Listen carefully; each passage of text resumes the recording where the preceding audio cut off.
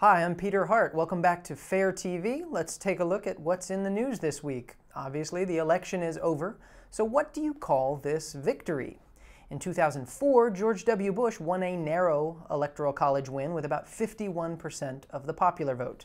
Many corporate media outlets at the time called that a mandate. That's not a term with any precise meaning, which in a way makes it more interesting to see how it's used. Clear mandate will boost Bush's authority reach, read a USA Today headline back then. On NPR, Renee Montagne said, by any definition, I think you could call this a mandate. Which brings us to this week. Barack Obama racked up a big electoral college advantage and around a 50-48 edge in the popular vote. What do you call that? For a lot of people in the corporate media, it's definitely not a mandate. On CBS, Bob Schieffer said, in the hard world of American politics, the president did not get a mandate yesterday. CNN pundit David Gergen said Obama would have gotten a mandate if he had won the first debate. A headline at the NPR website read, for Obama, vindication, but not a mandate. And the Washington Post's Dan Balls called it an uncertain mandate. That wasn't the only lesson from the election. On NPR's Morning Edition, Cokie Roberts explained the task for Obama this way. But it is a divide where he's lost whites, he's lost Southerners, he's lost the people of a certain income and age, and he's really got to do something fast to deal with that. Well, that's a strange political lesson. The winner's first task is to do something to please the people who didn't vote for him. Here's a quick thought experiment. Had Mitt Romney won, but without majorities of people of color or poor people, would Cokie Roberts be lecturing him about the need to reach out to those groups?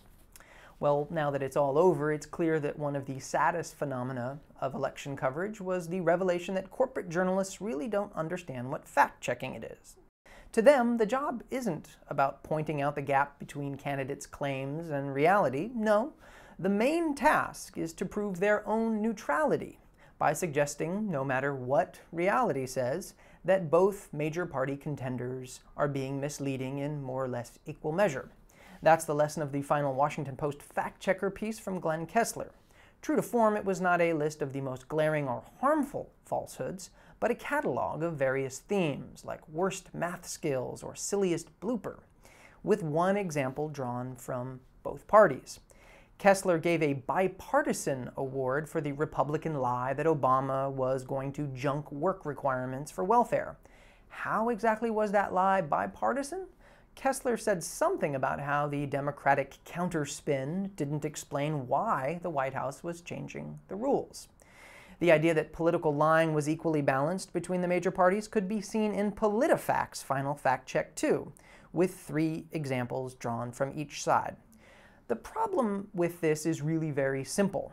The level and intensity of Republican misinformation was not matched by the Democratic Party. Corporate media fact checks that don't tell you that need a reality check. And finally, speaking of reality, after the Hurricane Sandy superstorm ravaged the East Coast, many may have thought, well, now it's time to talk about climate change. But they only needed to turn on the Sunday chat shows on November 4th to find out that they were wrong.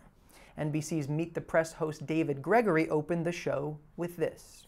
What more should the federal government do to get life back to normal in the storm zone? And should more attention be paid to a changing climate's impact on the severity of these storms?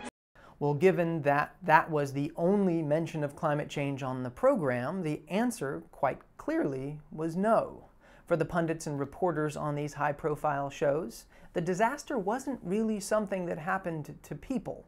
It was something that happened to the presidential election. Bad policy and corporate influence over our politics makes it very difficult to do anything about climate change.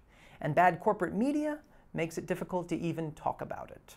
I'm Peter Hart, and this was Fair TV.